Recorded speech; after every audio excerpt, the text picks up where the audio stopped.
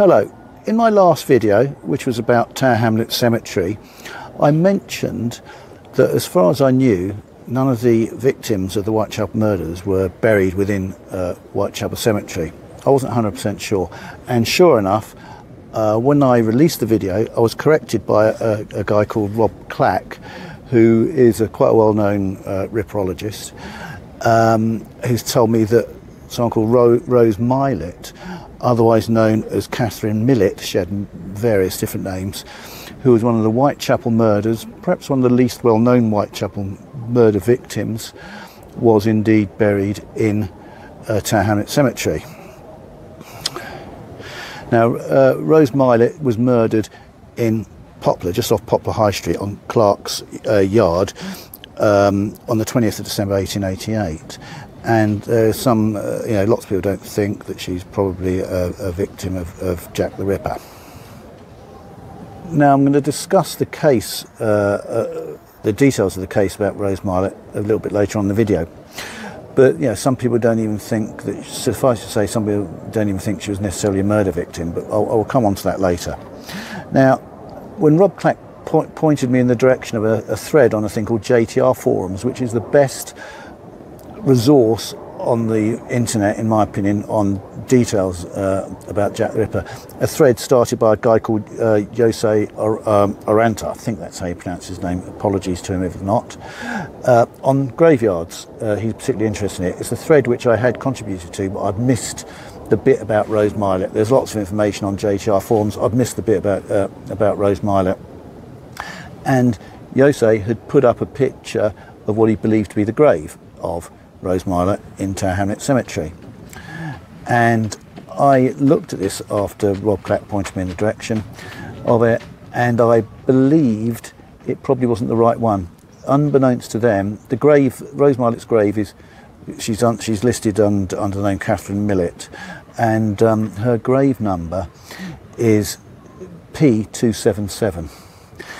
Unbeknownst to them, is something that came to light when I did this big map of Tower Hamlets Cemetery. There's 12 grave 277s. The grave they identified as being Rose Mylett's grave, P277, was just listed as 277, and it's on a prominent pathway, which is just behind me. On the prominent pathway is quite near the entrance, quite near Dr. Llewellyn's grave, actually on the pathway. Now, pathway burials are nearly always private graves. They're quite expensive, they're quite prestigious, and all the Whitechapel murder victims where we know their graves are always into the common plots in a sort of tucked out the way part of the cemetery, because they didn't have money lavished on their funeral, rightly or wrongly. And so I said it was very unlikely I felt it was unlikely. They agreed that the grave that they had identified as 277, it is 277, but it's not necessarily 277P, because they didn't realise there was lots of different prefixes on these graves. There's about 20 different prefixes, K, A, D, B, symbols as well, triangles, all sorts of prefixes, and I've identified 12 different 277s within this cemetery.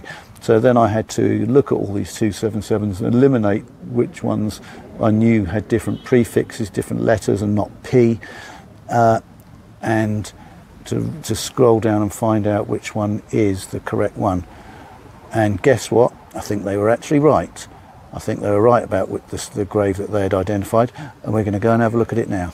So I'll show you the grave, which, as I say, found by Jose, and with the, Rob Clack also found it, or found the grave next to it actually at the time. Jose really found the grave,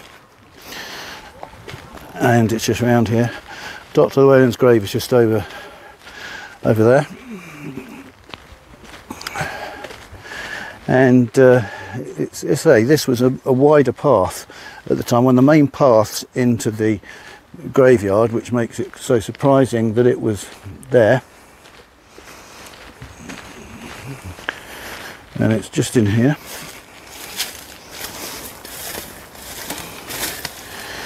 It's at this position here where this stone is. This stone, almost certain isn't her stone, but the grave would have been here. I'm actually standing on it rather poorly. Her grave would have been here. Now let's take a look at some of the details of the case of Rose Mylett, also known as Davis or Catherine Mylett or Fair Alice Downey, or less flatteringly, Drunken Lizzie. Her aliases were known at the time and recorded. Unlike Charles Lechmere, whose true name remained unknown for 120 years and who hid under the identity of Charles Cross for all that time. I just say that as there are some people who fail to understand the different circumstances between cases such as Rose Mylett's and that of Charles Lechmere, but let's not get too diverted by that at the moment at least. Rose Mylett lived in Spitalfields on George Street, the same street where other Jack the Ripper or other Whitechapel murder victims lived, such as Emma Smith, Martha Tabram, and Mary Kelly also lived there at one point. At about 2:30 in the early hours of the morning of the 20th of December 1888, just over a month after the murder of Mary Jane Kelly, Mylett was seen outside the George pub on Commercial Road. Mylett was next seen a couple of miles away to the east by two policemen, Sergeant Golding and PC Costello, at 4:15 a.m. inside Clark's Yard, which was between 184 and 186 Poplar High Street. This seems to have been her soliciting territory. She had been seen doing just that earlier in the evening. She was a prostitute, and usually they did not trade in the immediate vicinity of their lodgings, and there was a brothel very close by. Rose Mylett was dead. A Dr. Harris was called and pronounced that life was extinct. The body was taken to the local mortuary, and there marks and scratches were found around her neck by the coroner's assistant. The post-mortem was performed by the police divisional surgeon, Dr. Brownfield, the next day. He noted, blood was oozing from the nostrils and there was a slight abrasion on the right side of the face. On the neck was a mark which had evidently been caused by a cord drawn tightly round the neck from the spine to the left ear. Such a mark would have been by a 4-thread cord. There were also impressions of the thumbs and the middle and index fingers of some person plainly visible on each side of the neck. Death was due to strangulation. Deceased could not have done it herself. Marks on her neck were probably caused by her trying to pull the cord off. The murderer must have stood at the rear left of the woman and, having the ends of the cord around his hands, thrown it around her throat, crossed his hands and thus strangled her. The inquest opened on the 21st of December and was presided over by the coroner, Wynne Baxter, a familiar face from other Ripper inquests. The case came to the attention of Robert Anderson, Deputy Commissioner at Scotland Yard and head of the Criminal Investigation Department. He came over to Poplar to see for himself and look at the body.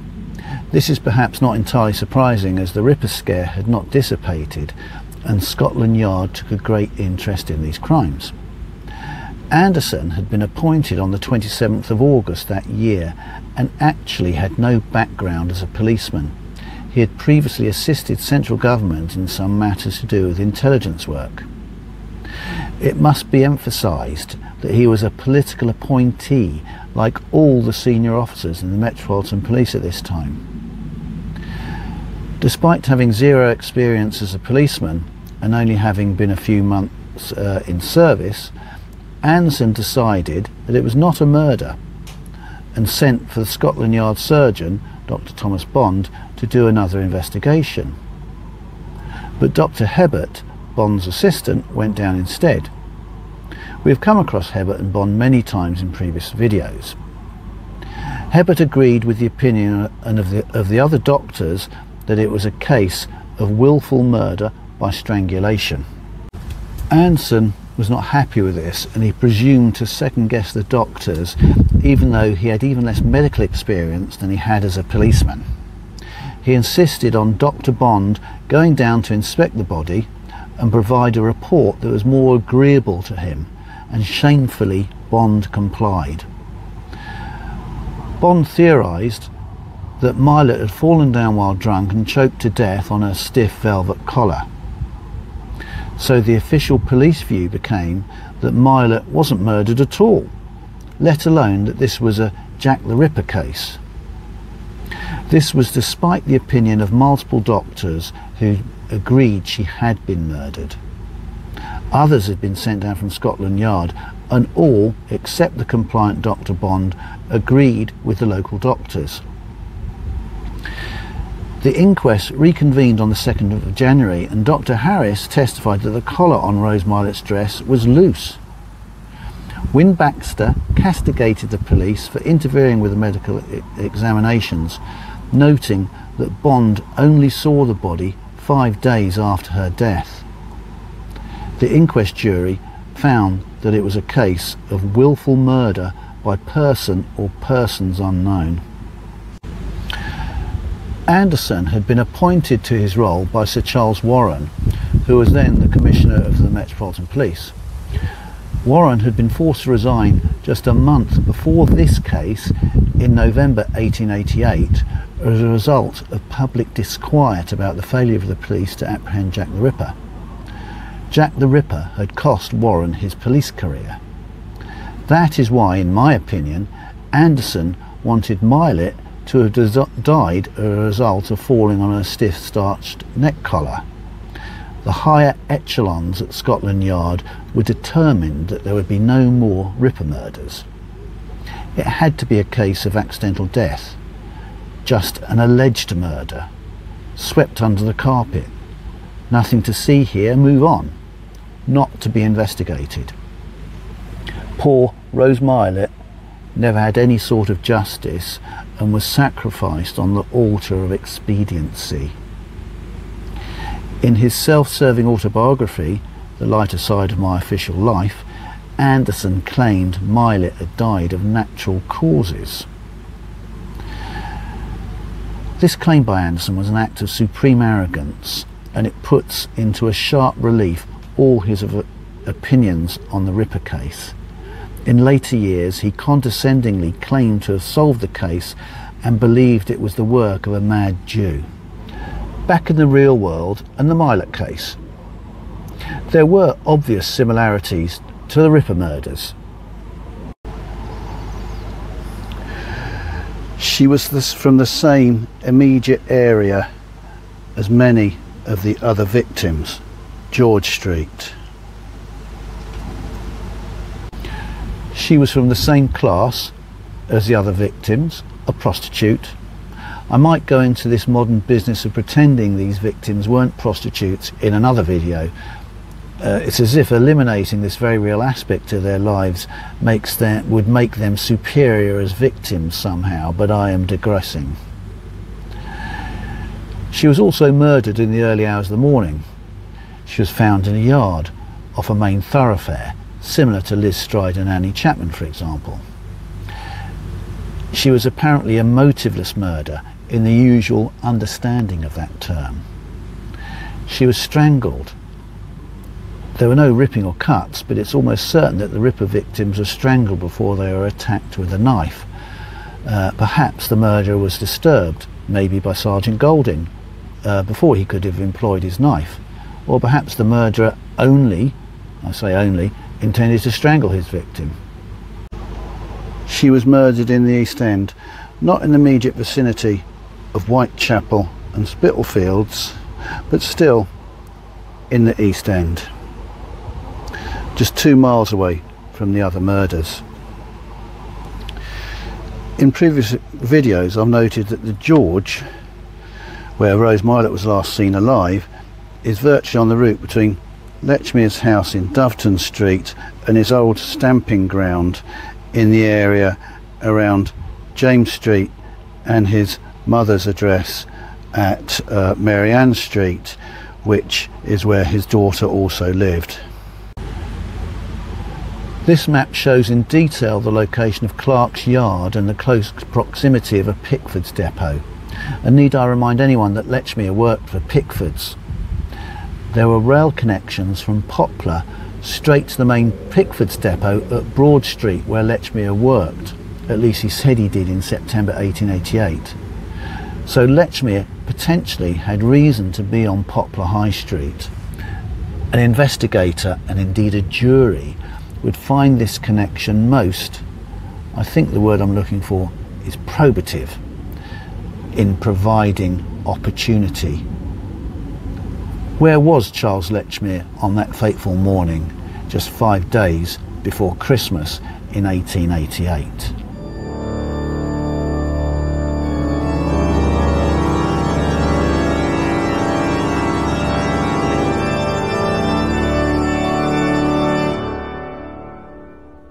Now this is a slight curiosity in Tower Hamlets Cemetery.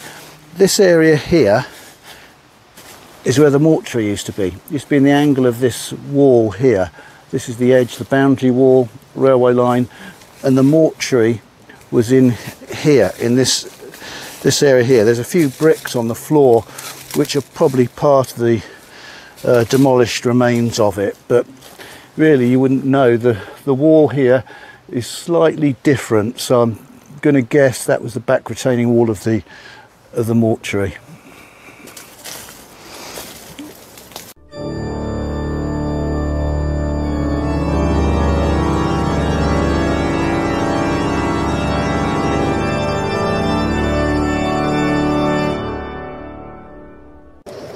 I've got a couple of other curiosities to show you within the cemetery here. This is the boundary marker, the boundary between the old borough of Bromley St Leonard's and Mile End Old Town used to run through here. There's another boundary marker right up the other side, the other end of the cemetery. The boundary between the two districts ran through here, with the vestry clerk of Bromley St Leonard's and the church wardens and so forth of Mile End Old Town. And the other curious thing, just down here,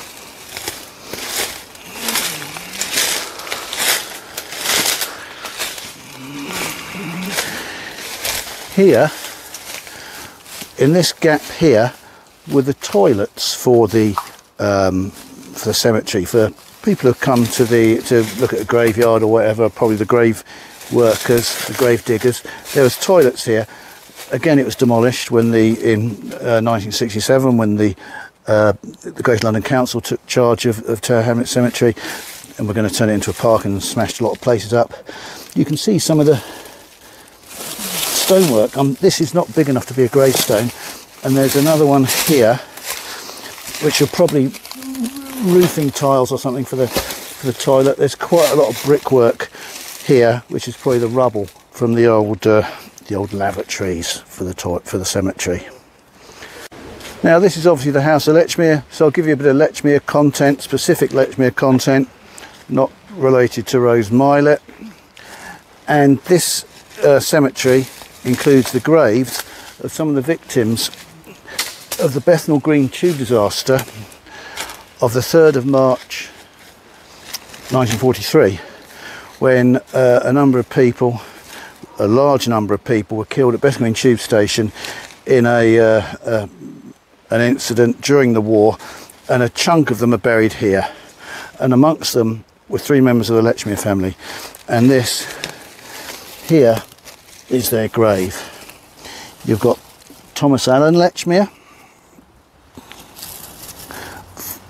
who was the son of Charles Lechmere, Florence Lechmere, who was his daughter-in-law, the wife of Thomas Allen, and Thomas Allen's son, Thomas Charles Lechmere.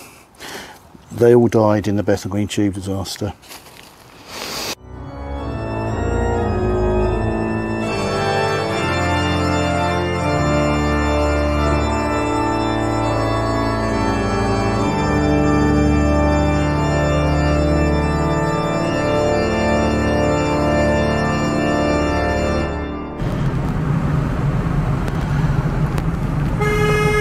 Now,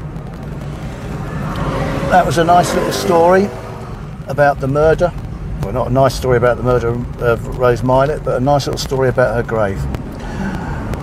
The next episode, we'll be looking at the Lechmere graves, and besides the Bethnal Green Tube Disaster ones, and they are difficult to find. I sort of outlined how difficult it was just to find the Rose Mylett grave, or ensure that the one that Yosei had identified was the correct Rose grave 277, because there were 12 277s.